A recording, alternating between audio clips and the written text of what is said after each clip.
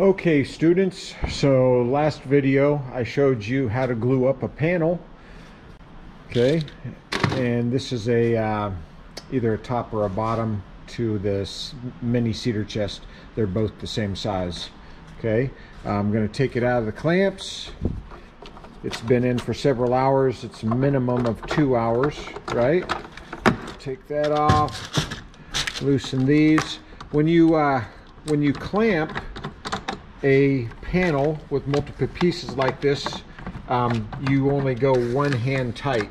If you use both hands, you could actually squeeze all the glue out of the joints and make your panel weak. After we get it out of the clamps, we want to scrape any excess glue off. Those glue beads are hard enough to actually chip the blade in the planer. Okay, so we're getting all the excess off. There we go. And we are ready to go plane this as the next step. We're going to plane it nice and smooth, and that will allow us to then send it through the surface sander on the next video. So I've got one over here that I just started. I'm going to put on my my hearing protection. Going over here, turn on our vent system. And this is our loudest machine probably in the shop. We're going to turn it on. Oops. Green button means go, right? I measured this. We're at 1 inch. I've got it set up to 1 inch.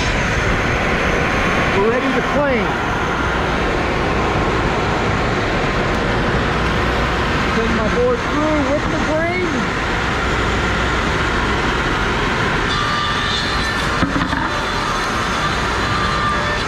Catch it on the back side. Okay, you can see it started to smooth it for us. Let's take off another half turn. And we flip it. Flip the side up. It only cuts on the top side.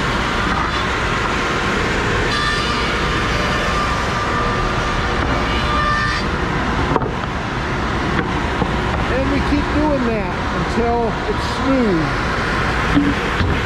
Okay, I'm going to take a full turn this time. That's the maximum. Let's see what we get.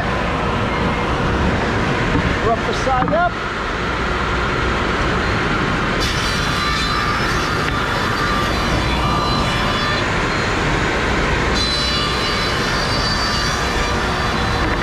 Starting to get close, aren't we?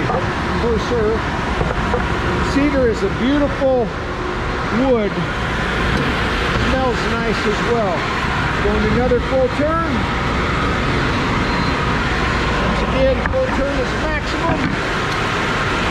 Taking off a lot of material across the whole board.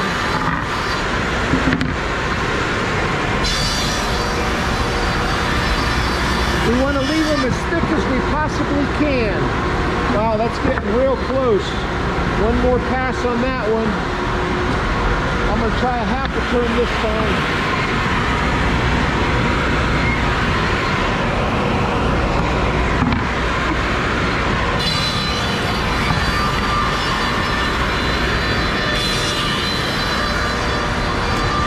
All right.